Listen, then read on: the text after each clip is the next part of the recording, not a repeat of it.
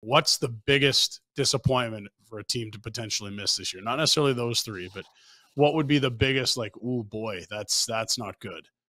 Because it feels like this is a hot market. And Florida was a President's Trophy winner last year. Washington felt like just stamp them every year. I would say, you know what's interesting? I was talking to an NHL head coach about this yesterday afternoon.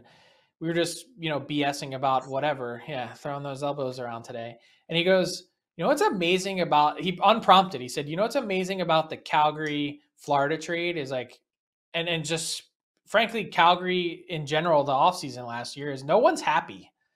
Everyone has gotten screwed 14 ways from Sunday on this deal. Tkachuk goes to Florida, has a great season. He gets his money. Maybe he's the only guy there that's happy in Florida saying, well, we have a game-changing player. But the Flames on the outside looking in at the playoffs, Uyghur started incredibly slow. Huberdeau's had a miserable season. Johnny Gaudreau walks thinking that he's going to get a pile of cash and be able to go home to Philly or New Jersey, and gets neither and stuck in Columbus on the 32nd place team in the league.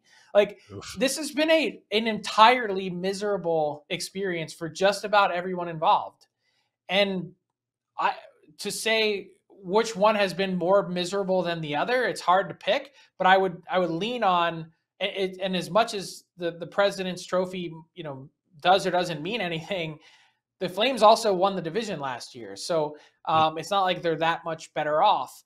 But I would still say both those teams headed into this season thinking worst case scenario for the Florida Panthers, and this is coming directly from their management team, worst case scenario, we'd be battling for 7th or 8th.